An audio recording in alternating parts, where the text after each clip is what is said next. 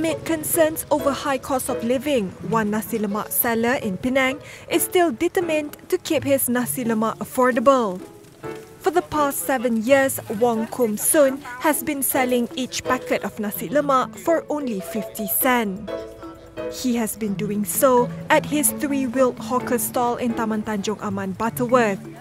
My business actually started at 7. Normally, I will go for about 5 to 650 packets per day in four flavor lah. That means ikan bilis, egg, and then prawns and this ikan masin.